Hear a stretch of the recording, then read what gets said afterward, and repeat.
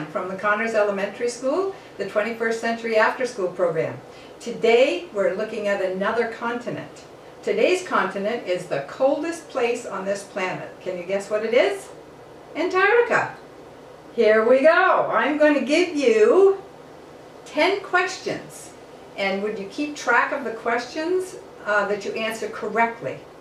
And then if you want to, you can send me how many you got right. I would love to know. Okay? So, let's get started. Could you imagine living in the coldest place on Earth? What do you think the average temperature is? Average temperature is minus 58 degrees Fahrenheit. But the coldest day of the year was minus 128.5 Fahrenheit.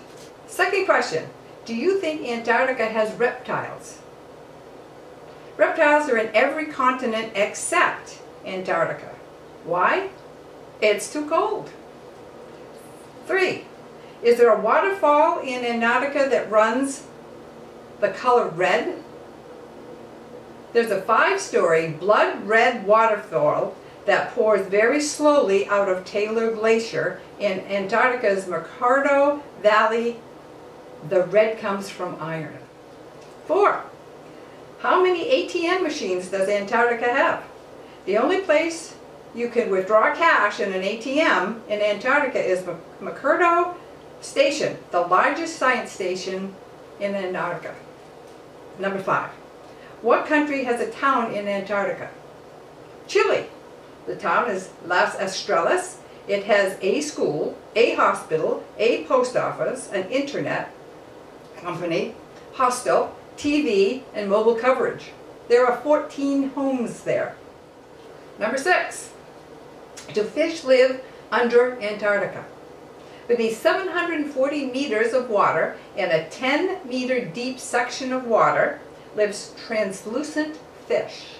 Scientists don't know how they manage to sustain themselves there, but they live there. 7. Do animals live in Antarctica?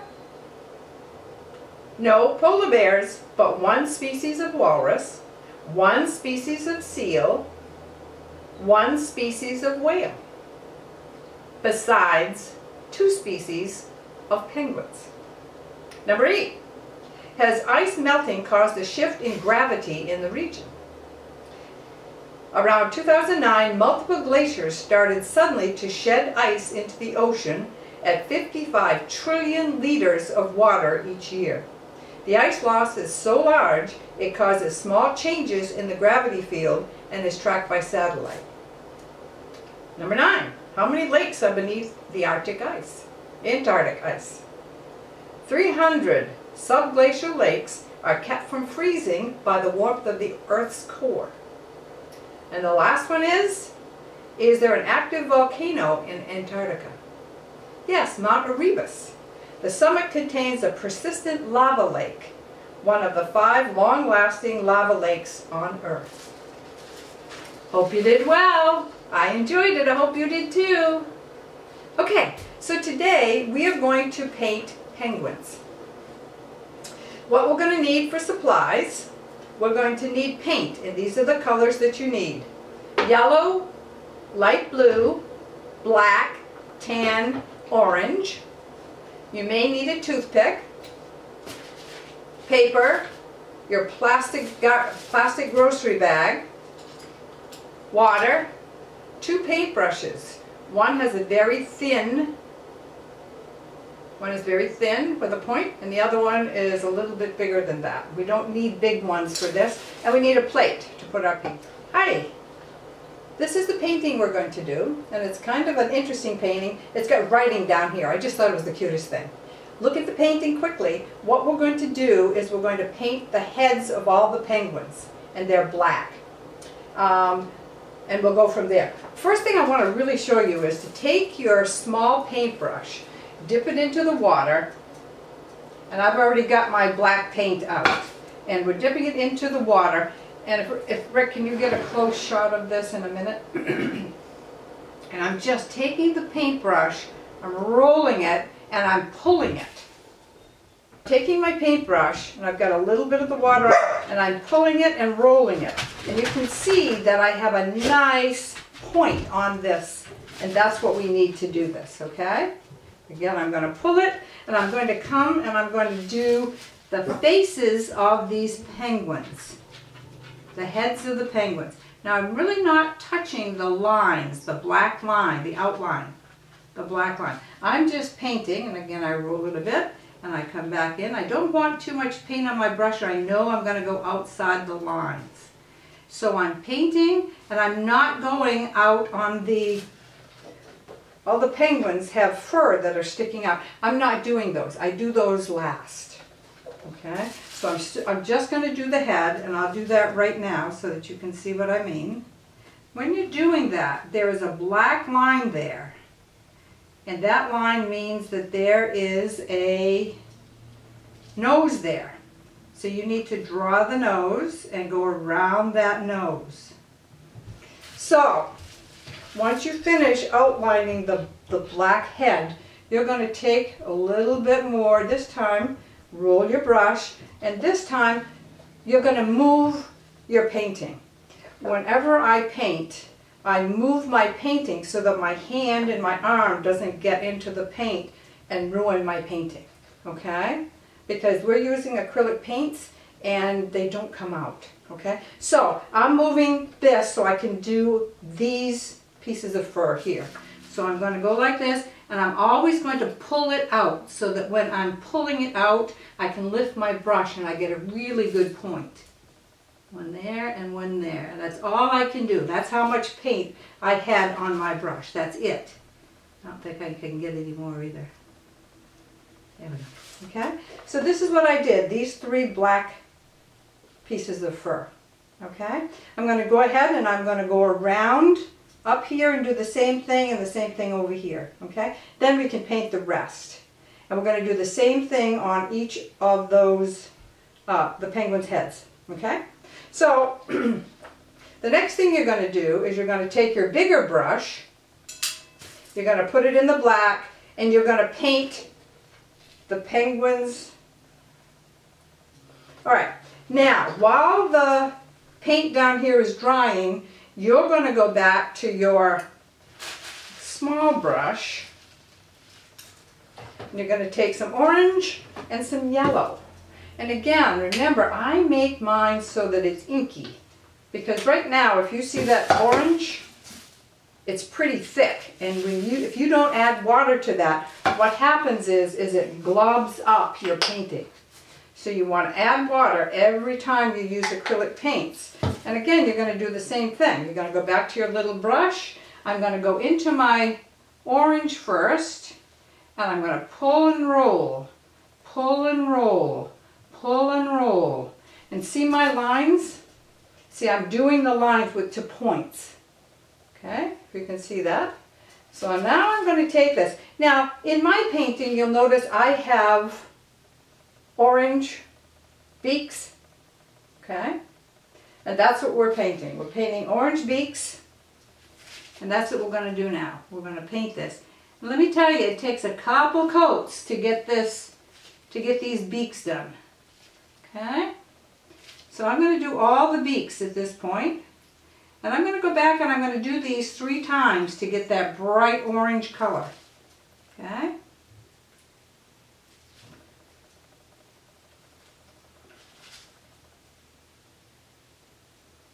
Now again, I am not painting on the outside lines. I'm just painting within the lines. So this is what it looks like. Okay. Next thing you're going to do is grab your bigger brush. It's already got a little bit of water in it. And I'm going to go down here and I'm going to paint down here the bottom. Okay, I'm going to paint all this orange section down to the bottom. I'm just going to paint it orange, staying off the black lines. Beside the lines, but not on them. Okay.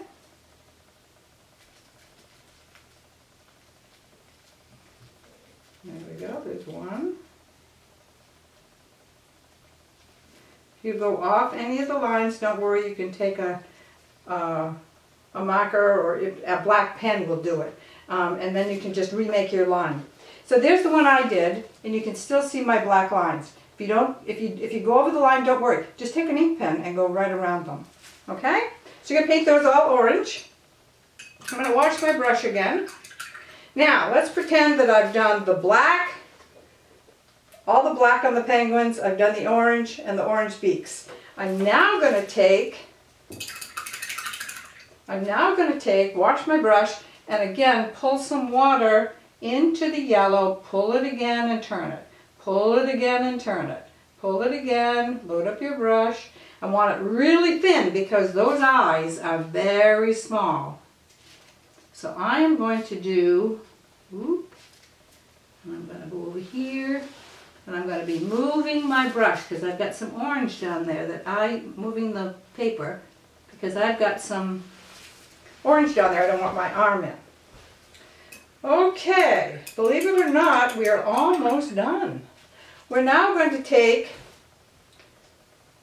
so you should have done your eyes, the beaks, the feet down here are all orange, and all the black for the penguins. So the next color we're going to take is we're going to take the tan. We're going to use our bigger brush, and again we're going to put it into a little bit of water to get it rolling. Okay, and I'm painting the two sides, here and here, with tan. Now I did something different. I painted this one a bold color tan, and this one I just watered it down a little just because I liked it. And that's what that looks like. Okay? Right, so I will finish painting that just so that you can see that. Again, I'm not going over those black lines because we need to keep those lines because it outlines it. Alright? And when I paint, I try to go over those lines as I put colors on so it doesn't look streaked. Okay? Again, I turn my paper, always turning this paper. Otherwise, you can't paint and not get your arm in it. And let me tell you how many times I have gotten my arm in a painting and ruined it. So there we go. Okay, so that's that. I'm just shaping up the paint so that it all looks pretty even on this one. Okay, there's no streaks. I've gone way over to the edge, not touching the line. Not touching the line. I find this really relaxing. I love to paint. There. Okay, so that's what that one looks like. The next one, on the other side, you're going to take some water, pull that over, and make a few puddles right in the paint. Okay, so I really watered that down. Now I'm going to come over here and I'm going to show you what I mean by a wet wash. Okay, see how light that is compared to the one next to it over here? I wanted just a lighter one over here, and that's what I'm going to do. But I took a little bit of my paintbrush, added 2 paintbrushes full of water, and that's how I got this lighter color. Okay, and that's what that one looks like. Okay, great. Okay, 2 things left. We're going to take our paintbrush and we're going to go into the blue, and we're going to water that down like I did the tan, and I'm going to make streaks across the top of my paper with blue. I like to go with a very light blue, as you can see, because I wanted to feature my penguins. That's the most important thing. Okay? I also go white because if I make a mistake and I go over a penguin, or I make a mistake, it doesn't show as much. So I put the blue at the top, and I used a lot of water and I streaked it, and then down at the bottom, when it was more dry, I just put another wash, just like this one, across the bottom, just to give it some definition. Okay? And that's our Emperor Penguins. And I love this piece of art. I just couldn't wait. So, in your packet, you have a template. Mine's got stuff on it, but you've got a template to paint on that's on cardstock, and that's going to make it easier for you.